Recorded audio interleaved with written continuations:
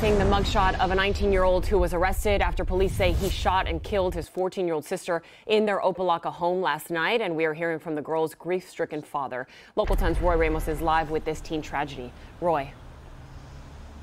Yeah, the parents of both the victim and the suspect just devastated by all of this. They say they don't know where their son got that gun from. They believe this shooting was accidental. Well, detectives say he told them, and I quote, "I shot her.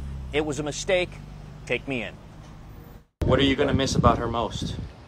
Everything. Tears in the eyes of a father visibly distraught just hours after learning his 14-year-old daughter Briana was shot and killed by who police said was her own brother. These kind people never try to respect people. Anything you tell them, say yes, daddy, yes, mom, and everybody love her.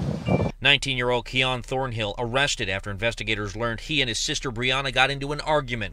When he told detectives he went upstairs, got a gun, allegedly cleared it, and handed it to her when he claims she shot herself in the face. I don't know, I was working when The father told me he and his wife were working at the time and left the siblings home with 4 other children between the ages of 9 and 12.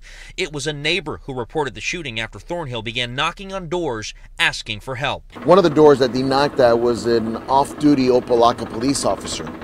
That officer immediately drove his vehicle over to that house to assist them, and that's when he discovered the 14-year-old female that was suffering from an apparent gunshot wound. Throughout the day, relatives arrived at the home inside the Mirage at Sailboat Cove community, still trying to make sense of what happened.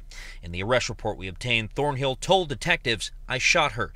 It was a mistake. Take me in," but then continued to change his story about what really happened. She was a respectful young girl?